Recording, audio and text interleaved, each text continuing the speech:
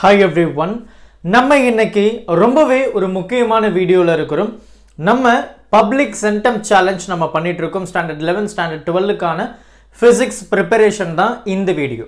So இந்த வீடியோல வந்து நம்ம டே 5ல இருக்கும். டே 4 வரைக்கும் கம்ப்ளீட் பண்ணிட்டீங்களா இல்லையா அப்படின்றத இந்த வீடியோக்குள்ள மறக்காம கமெண்ட் பண்ணுங்க. ஏன்னா உங்களுக்கே தெரியும் நேரம் ரொம்பவே குறைவா இருக்கு. எப்படி நம்ம ப்ராப்பரா யூட்டிலைஸ் பண்றோம் அப்படின்றத நம்மளுடைய டே வந்து அடுத்து இருக்க போகுது. அதனால இன்னைக்கு இருக்கக்கூடிய இந்த நேரத்தை சரியா பயன்படுத்துங்க. வியர்வை சிந்தாத உன்னாலும் மை சிந்தாத பேனாவாலும் எதையும் சாதித்திட முடியாது. So dream don't work unless you do. So most of the students வந்து will have dream.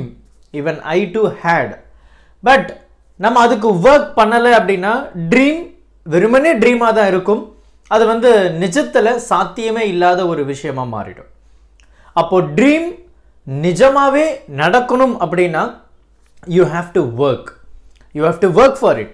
கடந்து போற பாதை மிகவும் கடினமாக தான் இருக்கும். நடக்கக்கூடிய விஷயங்கள் நம்மளால அந்த நம்மளுடைய ட்ரீம் அச்சீவ் பண்ணவே முடியாதா அப்படின்ற கேள்விக்குறியோட தான் இருக்கும். கடந்து போய்டுவோம். ஒரு சில பாதைகள் நமக்கு ரொம்ப மோசமாக இருக்கும். அந்த நம்மளுடைய ட்ரீம்ல இருந்து விலகி போகிற அளவுக்கு சிச்சுவேஷன்ஸ் வரும். பட் நம்மளுடைய ட்ரீம்ல சரியா ஃபோக்கஸ்டோடவும் அந்த நம்பிக்கையோடவும் நீங்க அதுக்காக ஒர்க் பண்ணீங்கன்னா கண்டிப்பா உங்களால உங்களுடைய ட்ரீமை அச்சீவ் பண்ண முடியும். இன்னைக்கு நீங்க என்ன பண்றீங்களோ அதுதான் நாளைக்கு உங்களுடைய ஃபியூச்சரை டிசைட் பண்ண போகுது. Dream don't work unless you do. Don't just think.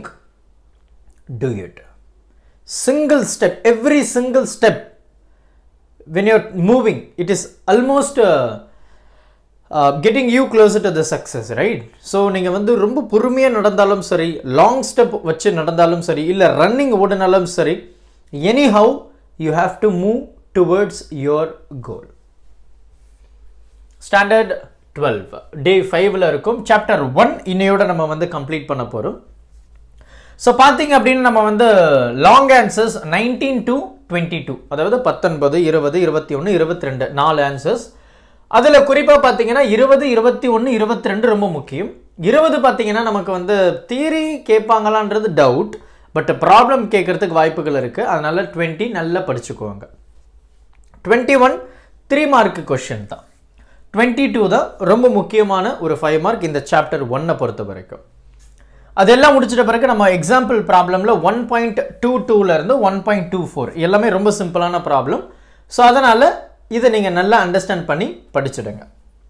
Numerical problem book back அப்படின்னு சொல்லும்போது நம்ம நேற்று 12 ப்ராப்ளமோட நம்ம முடிச்சிருந்தோம். இன்னைக்கு 13 14 அண்ட் 15 கொஸ்டின்ஸை நம்ம வந்து இன்னைக்கு பார்க்க போறோம். ஸோ இதுதான் ஸ்டாண்டர்ட் 12க்கான ஒரு சேலஞ்ச். இன்னைக்கு அது என்னது பக்கத்தில் ஏதோ சர்ப்ரைஸ் போட்டிருக்கீங்களே, உண்மையாக சர்ப்ரைஸ் இருக்கா அப்படின்னு கேட்டிங்கன்னா கண்டிப்பாக இருக்கு. நாளைக்கு உங்களுக்கு என்னன்னு சொல்கிறேன். ரைட். ஸோ அடுத்து ஸ்டாண்டர்ட் 11 அப்படின்னு நம்ம பேசும்போது சாப்டர் 1 கம்ப்ளீட் பண்ணிட்டோம். சாப்டர் 2வை இன்னைக்கு பெரும்பாலும் கம்ப்ளீட் பண்ணுற மாதிரி இருக்கும். ஆஃப் தட் ஸோ பார்த்தீங்கன்னா short answers 11 to 15. So already நம்ம வந்து 10 வந்து நம்ம படிச்சிருந்தோம். இப்போ வந்து 11லேருந்து 15 ஷார்ட் ஆன்சர்ஸ் வரைக்கும் படிக்க போகிறோம். சார் இதில் எது சார் முக்கியம்? எல்லாமே 2 லைன் தயவு செஞ்சு படிச்சிருங்க. அண்ட் அது மட்டும் இல்லாமல் நீங்கள் இந்த சாப்டர் 2வை எந்த அளவுக்கு தரவு பண்ணுறீங்களோ 12th ஸ்டாண்டர்ட் கான்செப்ட் உங்களுக்கு ரொம்ப எளிமையாக இருக்கும். லாங் ஆன்சரில் 4 and 5 மட்டும் பார்க்கலாம். 2 லாங் ஆன்சர் மட்டும் நமக்கு போகுது. எக்ஸாம்பிள் பார்த்தீங்கன்னா 1.1ல இருந்து 1.17, அதாவது 17. சார் மொத்தம் 17 எக்ஸாம்பிள் ப்ராப்ளம் இன்னைக்கு நாங்கள் பார்க்கணும் அப்படின்னு கேட்டிங்கன்னா ஆமாம். இது எல்லாமே பார்த்தீங்கன்னா ஒரு சின்ன பசங்களுக்கு ஒரு சின்ன ஒரு அடிஷன் சப்ராக்ஷன் மல்டிப்ளிகேஷன் டிவிஷன் எப்படி இருக்குமோ அந்த மாதிரி தான் இந்த ப்ராப்ளம்ஸ் எல்லாமே இருக்க போகுது. நீங்கள் 11th வந்தாச்சு, அடிஷன் தெரியும், சப்ராக்ஷன் தெரியும், மல்டிப்ளிகேஷன் தெரியும், டிவிஷனும் தெரியும். ஸோ அந்த மாதிரி வெறுமனே அடிஷன் மட்டுமே டிவிஷன் மட்டுமே இருக்கிற ப்ராப்ளம் தான் இது எல்லாமே. 1.1லேருந்து 1.17 வரைக்கும் இந்த ப்ராப்ளம்ஸ் எல்லாமே நமக்கு 2 மார்க் கொஷனில் எக்ஸ்பெக்டும் பண்ணலாம். ஏன்னா இந்த சாப்டர் 2லேருந்து ரொம்ப முக்கியமான கான்செப்ட்ஸ் இருக்கனால நமக்கு ப்ராப்ளம் கொஷின் பேப்பரில் வர்றதுக்கும் மேபி சான்சஸ் இருக்கு.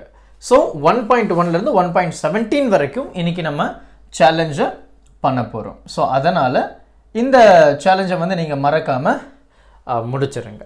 So that's it. வியர்வை சிந்தாத உன்னாலும் மை சிந்தாத பேனாவாலும் எதையும் சாதித்திட முடியாது. Thank you. Help this with a smile.